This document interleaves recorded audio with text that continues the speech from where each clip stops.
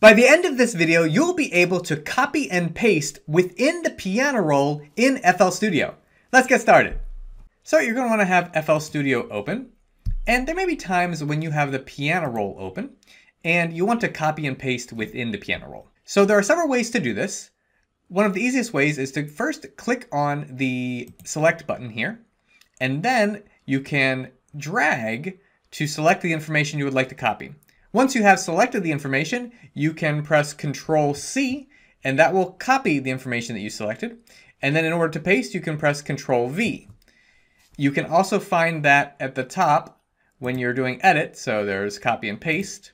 So with the new information, in order to drag that around, you want to click the draw icon here, and then you'll see that when I go in the center of the information, I can select and drag.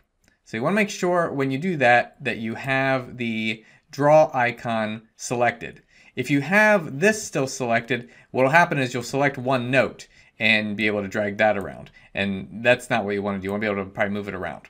If you would like to undo anything that you've done, go ahead and press Control-Z, or you can go up to Edit and just press Undo until you get to the point where you undo your last action.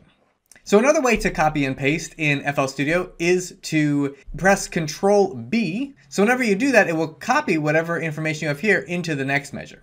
Lastly, if you would like to copy and paste within FL Studio, you can go to the top here and just select what you would like to copy and paste, and it will select all of the MIDI underneath that. And so you might have a very specific selection that you want, and then the same thing, you can press Control-C and then press Control-V. So you now know 3 different ways to copy and paste in the piano roll in FL Studio. If you have any questions, feel free to drop them in the comment section below. I do my best to answer those.